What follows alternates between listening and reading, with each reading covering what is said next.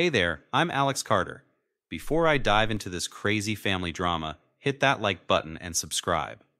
Trust me, you're going to want to stick around for this wild ride. So, I'm a 25-year-old med student burning the midnight oil to become a doctor. But lately, my focus has been on a different kind of medical mystery, one that hits way too close to home. It all started with my grandpa George.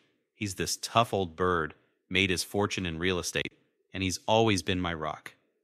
Every Sunday, I'd head over to his mansion for our standing chess match. "Alex, my boy, ready to lose again?" He'd laugh, setting up the board. "In your dreams, Gramps. I've been practicing." But lately, something's been off. George isn't as sharp as he used to be. His hands shake when he moves the pieces. "You okay, Gramps?" "Just these damn meds, Alex. Don't you worry about me."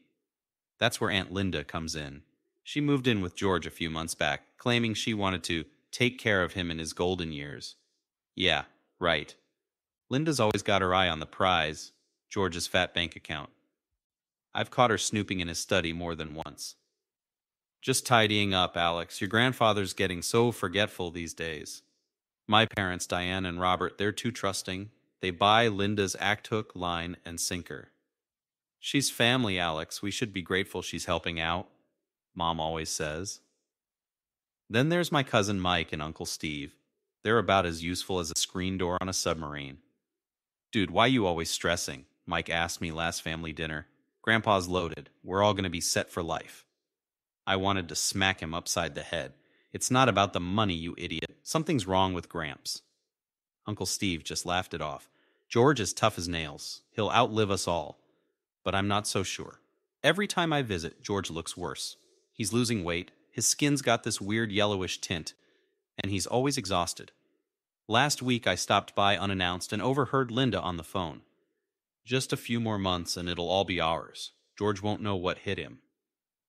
My blood ran cold. What the hell was she talking about?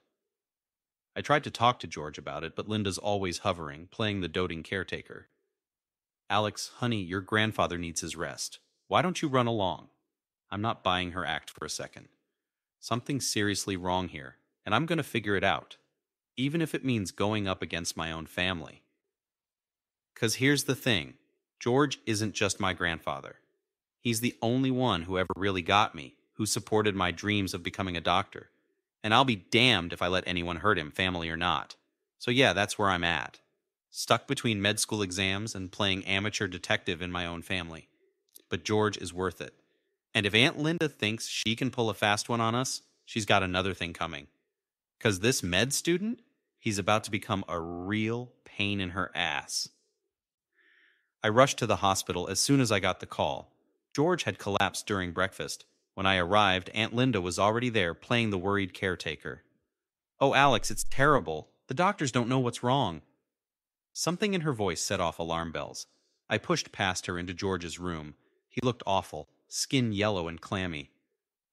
"Gramps, what happened?" I don't know, Alex. One minute I was fine, the next." A doctor pulled me aside. "We're running tests, but his symptoms are unusual." That night I couldn't sleep. George's symptoms didn't match any of his known conditions. Something wasn't adding up. The next day I swung by George's place. Linda was there, hovering as usual. "Alex, your grandfather needs rest. You shouldn't be here." "I'm just grabbing some of his things for the hospital." I managed to snag a few samples, hair from his brush, some leftover food. Call it a hunch, but I needed to be sure. Back at the lab, I ran some tests. What I found made my blood run cold. Traces of arsenic. Not enough to kill, but definitely enough to make someone sick. I confronted Uncle Steve at the hospital. "Someone's poisoning Gramps, and I think it's Linda." Steve laughed in my face. "You've been watching too much TV, kid. Linda's family." "Family or not, something's not right. Have you seen how she controls everything? His food, his meds?" Steve's face darkened. "Watch your mouth, Alex. You're talking about my sister." I stormed off, fuming. Fine, if they wouldn't listen, I'd get proof myself. Over the next week, I played detective. Snuck into George's house when Linda was out, planted some hidden cameras. It was risky, but I had to know. What I saw made me sick. Linda mixing something into George's food, his drinks, always when no one was around. I took the footage to my parents. They were shocked. but still hesitant. Alex, this is a serious accusation. We need to be absolutely sure. I am sure, Mom. Look at the evidence. Dad shook his head. We need more proof. Something concrete. Fine. If that's what it took, I'd get it. I set up a plan, a family dinner at George's place once he was out of the hospital. I'd catch Linda in the act in front of everyone. As I prepared, I couldn't help but think about George.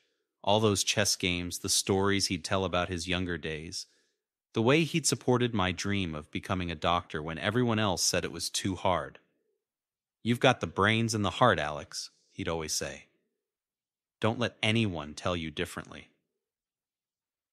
Now it was my turn to have his back. Linda thought she was being clever, but she'd messed with the wrong family. The dinner was set for Saturday. I had one shot at this. If I was wrong, I'd look like a paranoid idiot. But if I was right, well, Linda was about to learn that karma's a bitch.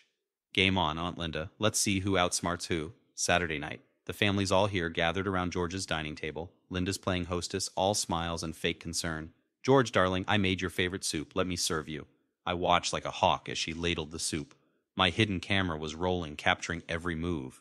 Linda, you're an angel, Uncle Steve gushed. If he only knew. Dinner dragged on, tension building in my gut. I had to time this perfectly.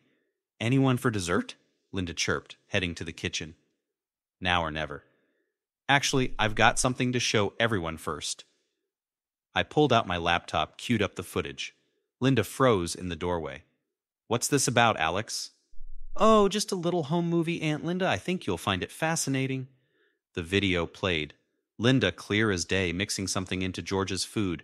Gasps around the table. George's face went pale. Linda, what is this? Linda's smile cracked. It's not what it looks like. Alex is trying to frame me. I laid out the evidence. The arsenic traces, George's symptoms, everything. You've been slowly poisoning him, haven't you? Trying to speed up your inheritance? Uncle Steve exploded. This is ridiculous. Linda would never. Oh, wouldn't I? The room went dead silent. Linda's eyes were wild, her composure shattered. You don't know what it's like, waiting for years, watching him hoard all that money. I deserve it. I've put up with this family's crap for decades. George's voice was barely a whisper. Linda, how could you? She lunged for the door, but I was quicker, blocked her path. It's over, Linda. Confess. What happened next was chaos. Linda screaming accusations, Mom crying, Dad and Uncle Steve arguing, and George just sitting there looking broken. I called the cops. As they led Linda away, she spat at me. You think you're so smart, don't you, Alex? This family will fall apart without me. You'll see. But I wasn't listening. I was watching George, the strongest man I knew, looking lost and betrayed. I'm sorry, Gramps. I should have figured it out sooner. He gripped my hand, eyes watery. You did good, kid. You did real good. As the night wore on, reality sank in. Our family would never be the same. Trust was shattered, relationships strained. But George was alive, Linda was caught, and me? I'd learned a hard lesson about family, trust, and the length some people will go for money. It wasn't over, not by a long shot. But at least now, we could start to heal. Without Linda's poison, both literal and figurative, in our lives.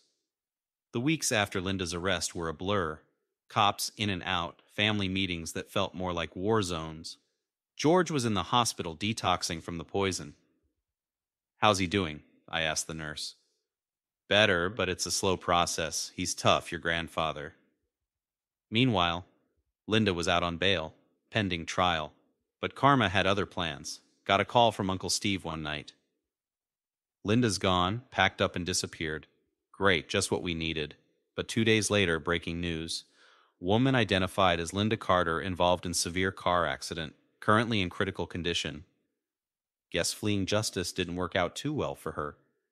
At the hospital, George was finally improving. He called a family meeting in his room.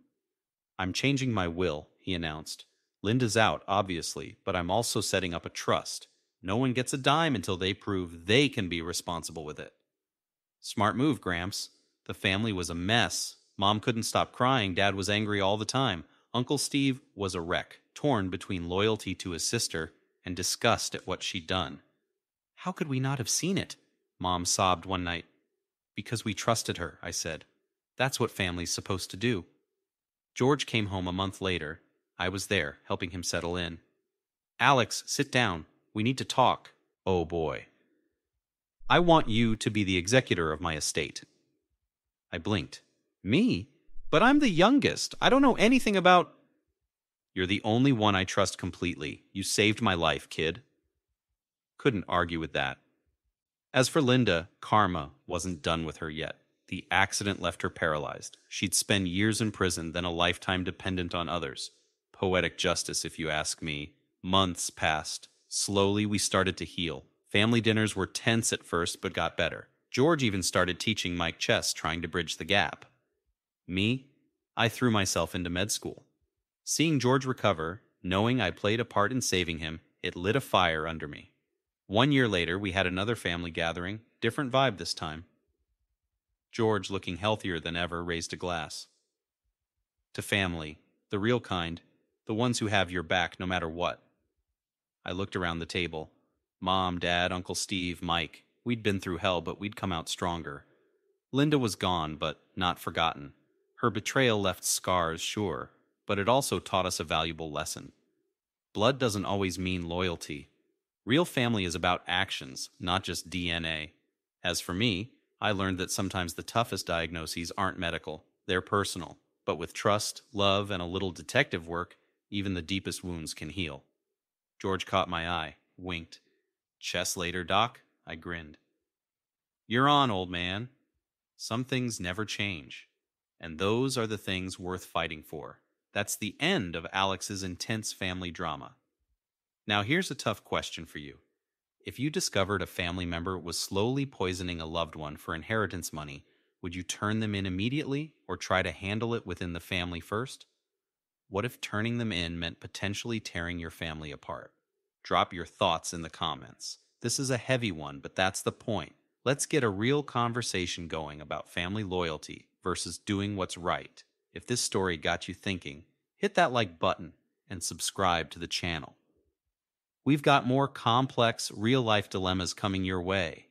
Your support keeps these thought-provoking stories flowing. Stay tuned, and let's keep diving into the gray areas of family dynamics and morality together.